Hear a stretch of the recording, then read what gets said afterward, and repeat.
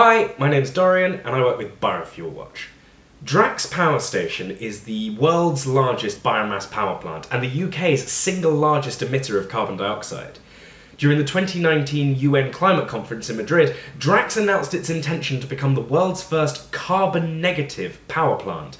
That is to say, it will be locking up more CO2 than it emitted by 2030. It claims it will do this through a process called bioenergy with carbon capture and storage, or BECCS, which is when the power station will burn wood pellets, capture most of the CO2 that gets emitted, and then store it underground. Drax is now seeking billions of pounds in UK government subsidies in order to make this dream a reality, but the process has a number of very significant drawbacks. This is the second of two videos we're making debunking myths about BECCS. In the first video we looked at BECCS more generally, and in this one we'll examine just how realistic Drax's scheme really is. Drax already burns more wood than the whole of the UK can produce for all purposes every year to suppliers with less than 1% of the energy we use. This is why Drax and other big biomass plants are importing millions of tons of wood pellets each year, often from biodiverse forests in North America and the Baltic states. In order to secure biomass imports into the future, Drax has started buying up overseas pellet mills, including in Canada's stunning boreal forest.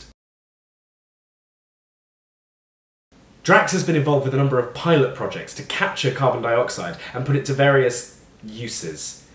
However, BECCS trials at Drax have only so far managed to capture 1 tonne of CO2 per day out of the 13 million tonnes that it emits annually from burning biomass, and it hasn't managed to actually store any of it. Clearly there is a long way to go in terms of scaling up this technology, but when pressed earlier this year during a consultation on its current proposals, Drax admitted that none of its claims about BECCS or carbon negativity were based on past trials or any real-world evidence at all. Drax's plan for BECCS involves the national grid building a pipeline from its power station in Yorkshire all the way to the coast, where the CO2 will be taken in liquid form to be stored under the North Sea. As with any project like this, there is always a risk of accidents. A serious accident could be a climate disaster.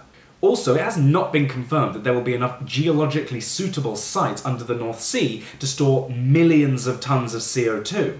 And there's been very limited testing into how stable those reservoirs will be. Carbon dioxide will need to be stored underground like this for thousands of years, and there is currently no plan in place for how to monitor leakage from it.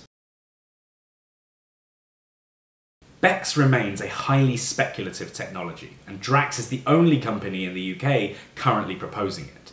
Drax currently relies on receiving more than £2 million in UK government subsidies every single day in order to support its current biomass burning. With those subsidies due to run out in 2027, Drax is looking for new reasons to continue receiving public money. The recently formed Coalition for Negative Emissions, of which Drax is a founding member, has called for investment in negative emissions technologies like BECCS to increase by 30 times their current levels.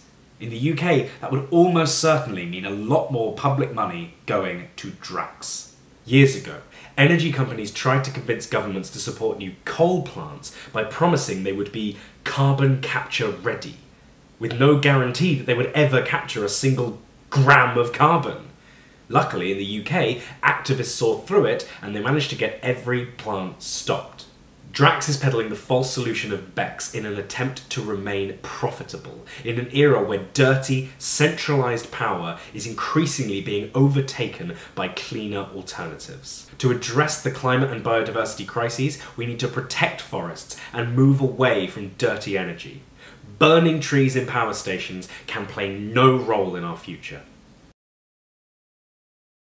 Thanks so much for watching this video. If you missed it, part 1, which is on BECCS more generally, is available online. For more information on BECCS, biomass and other biofuels, check us out on Twitter, Facebook, or go to our website, which is biofuelwatch.org.uk.